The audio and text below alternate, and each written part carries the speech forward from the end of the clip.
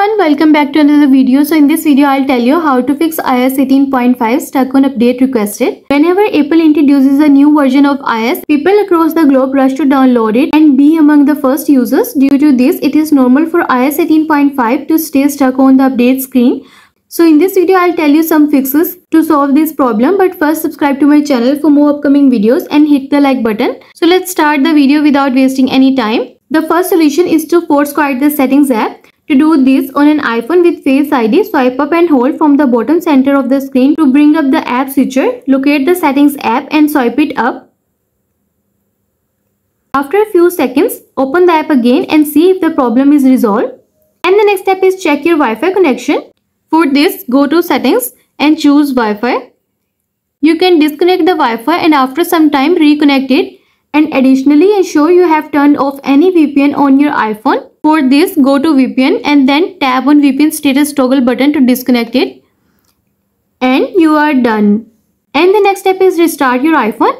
For this, you just need to press the volume down button and power button and hold it.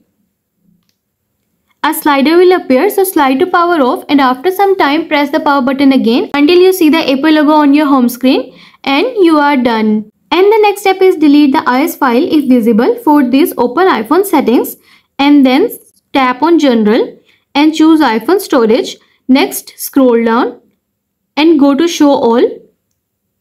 Next, scroll down and then tap on Software Update and then delete the update. Choose Delete again to confirm.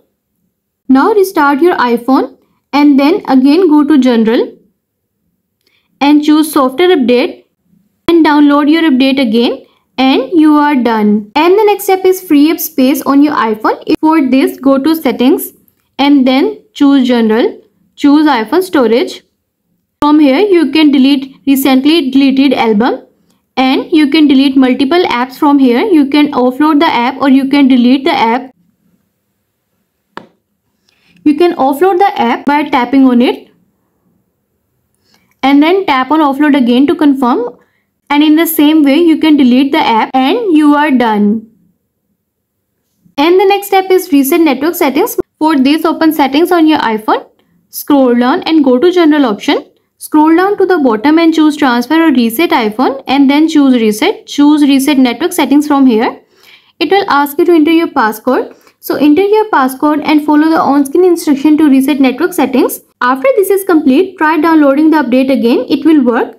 In the rare case that resetting the network settings is not enough, then reset all settings and you are done. I hope this video will help you to fix iOS 18.5 stuck on update requested.